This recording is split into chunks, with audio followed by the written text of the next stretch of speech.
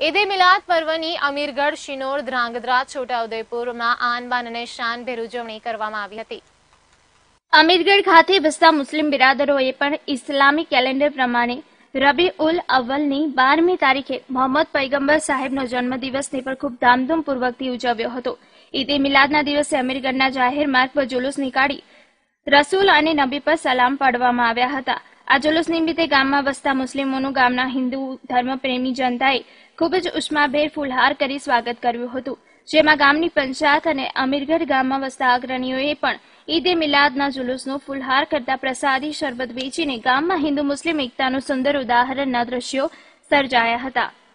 સમગ્ર દેશમાં મિલાઉદ્દીબી યાને હુજૂરે પાકના જન્મદિવસની મુસ્લિમ બિરાદરો ધામધૂમપૂર્વક ઉજવણી કરી રહ્યા છે।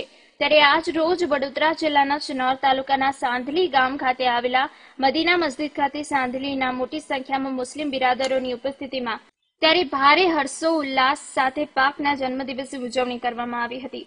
મિલાઉદ્દીબી યાને હુજૂરના જન્મદિવસની ઉજવણી રૂપે મુસ્લિમ બિરાદરોએ મકાન મસ્જિદને લાઇટિંગથી શણગારવામાં આવ્યા હતા અને આજ રોજ વહેલી સવારથી જ મુસ્લિમ બિરાદરો સાંધલી મદીના મસ્જિદ ખાતે હાજર રહીને હિન્દુ મુસ્લિમની એકતાની સાથે સાંધલી મદીના મસ્જિદ હુજૂરે પાકિસ્તાનના મુબારકના દીદારનો લહાવો મુસ્લિમ બિરાદરોએ લીધો હતો અને ભારે હર્ષોલ્લાસ સાથે સાંધલીના મુસ્લિમ બિરાદરો દ્વારા જશ્ને મિલાદુદ્દીની હુજૂરે પાકનો જન્મદિવસની ઉજવણી કરવામાં આવી હતી।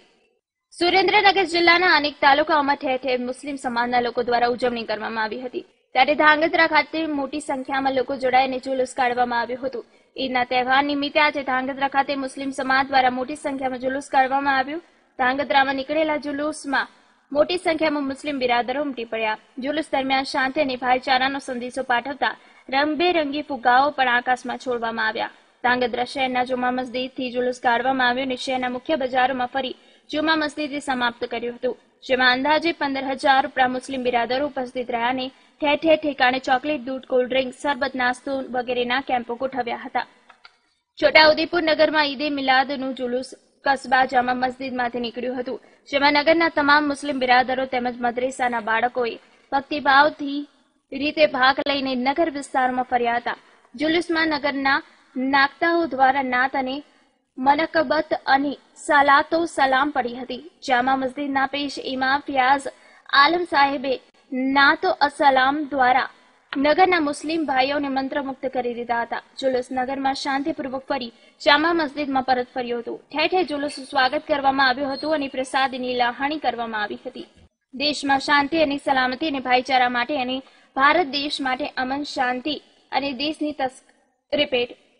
દેશની તરક્કી માટે દુઆ ગુજારી હતી। Bureau report, live Gujarat news.